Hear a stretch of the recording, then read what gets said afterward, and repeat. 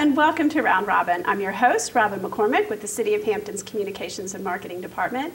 And today we're going to talk about a new program, a special program coming up at the library. My guest is Rita Scrivener from the main library. Welcome. Thanks for having me back.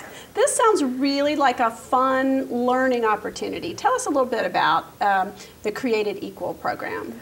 Well, about 500 institutions around the country were given the opportunity to conduct this program, which is a series of 4 films, and the organizations choose when they can show the films. The other component is a discussion component, so local scholars are invited to discuss the various issues raised in the films with the people who attend, and it's open to all ages, and we're doing it every other month, starting in February and ending in August. And it was originally started by the National Endowment for the Humanities to start in 2013 to commemorate the 150th anniversary of the Emancipation Proclamation. Wow, and the 50th anniversary of the March on Washington. Wow. Okay, so this these films will be showed at the main library? Yes, they'll be shown in the meeting rooms in the lobby right as you go in. And who produced these movies? They're obviously something I haven't really heard of. Documentaries? Yes, they're documentaries. Most of them were shown on PBS, but they were all funded by the National Endowment for the Humanities. The program is also presented in conjunction with the Gilder Lehrman Institute for American History. So this is obviously, it's going to start in February, which ties in very nicely with Black History Month. And tell us a little bit about the films and how they progress.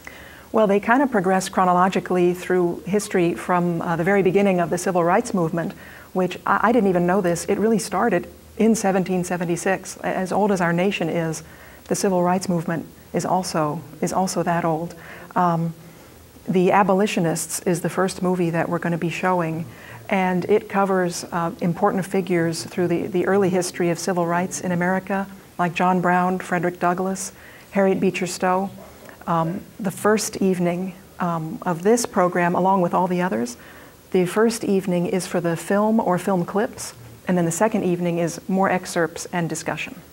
So really, it is education, but it's also a dialogue for people to keep talking about the important changes from the civil rights movement. That's a really important component, is to kind of see where civil rights has been, and the various influences that those movements have on now, such as grassroots efforts, which have always been really important, and then also how the law, like the Supreme Court decisions, one of which is covered in the movie The Loving Story about an interracial marriage. The Supreme Court really helped civil rights by overturning a law prohibiting interracial marriage. And so, as you know, regular people and the legal system have both been really important in helping people achieve the equality that they are guaranteed. Now, I'm going to ask you a difficult question, but I think that there are people out there who feel like, I'm tired of this topic. Why do we keep talking about it? We're today, we don't need to review this history. Why do you think it's important for people to continue to look back at the pre-civil rights movement, at the civil rights movement, and at the changes? Well, I feel like this will always be an important topic, because I think that if we keep looking at it again, we can be sure that we won't sort of fall back. I think that communication is the most important thing. I think that it's easy for everyone to make snap judgments about other people, or to maybe forget what people in the past went through to help build the world that we live in now. And I think we really owe it to the past and to each other to look at what others have done, to think about what we can do, and it doesn't have to be huge things.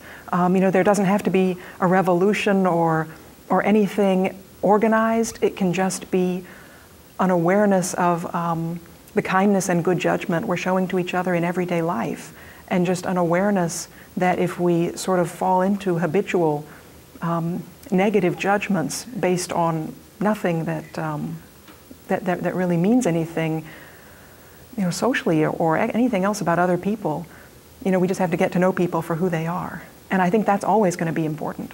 I think it is. I think it's hard for people to get past. And, let's be honest, you and I are both white. It's an uncomfortable subject. And we have no experience of, the people who lived through slavery, through Jim Crow, through those, being shot with a fire hose or chased with dogs. I mean, it's not my life.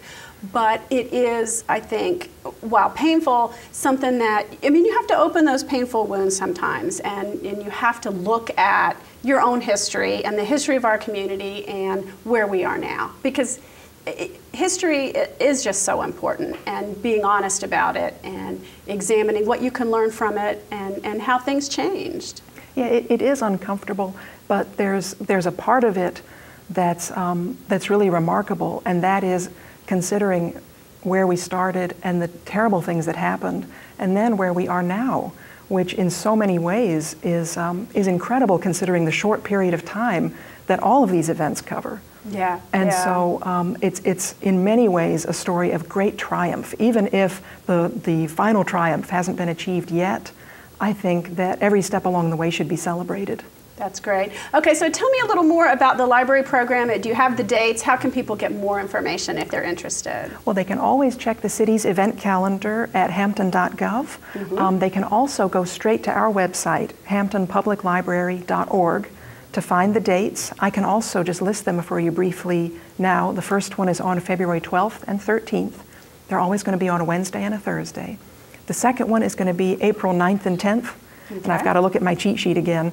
The third one is June 11th and 12th, and then the fourth is August 13th and 14th. If people want to learn more about the films in particular, and if they don't have time to attend the movie but would like to watch them streaming online for free, they can go to createdequal.neh.gov. So really, let's talk again. So the first one is kind of the early days before the Civil War, right? Yes. Abolitionists and up through that kind of uprising the programs. 1830s. Mm-hmm. Okay. Yeah. And then part two is? Part two is Slavery by Another Name, and that covers a very difficult topic that I actually didn't know anything about. This might be new to a lot of folks. Slavery by Another Name is about forced labor from Reconstruction to World War II. So it covered a tremendous period of time and involves people being arrested on really ridiculous charges like vagrancy, which would be very hard to defend yourself against, being charged exorbitant fines which they couldn't pay, and in order to pay them, being forced to work to pay the state back.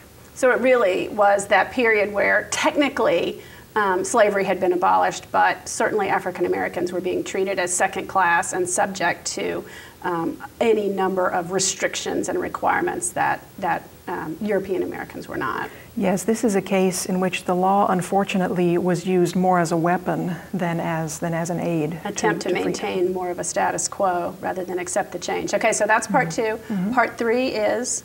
Part three is The Loving Story, which covers an interracial marriage in Virginia that led to the Supreme Court case Loving v. Virginia in 1967, which allowed interracial couples to marry. And so that was 67. Mm-hmm. So you're at that tipping point where the civil rights movement is really big. And then the final one is? The final one is Freedom Riders, which covers the same historical period, but is about the movement, I believe it was mostly in the South, but really throughout the country, mm-hmm. to sort of exercise those guaranteed equal rights to seating in on transportation. And registering to vote and all that. So you really, those last two then look at the same civil rights period, but one is a little bit more how they achieved it through the legal means and using the courts, and then the final one is the really activism of the groups and the individuals who participated in the sit-ins and the rides and the standing up for rights. Yeah, and those people were especially courageous. They were met with a lot of resistance. At least one bus was terribly vandalized. I think it was burned. So they met with a lot of resistance, but they kept at it. That sounds great. Okay, well, is there anything else you want to add before we close, Rita?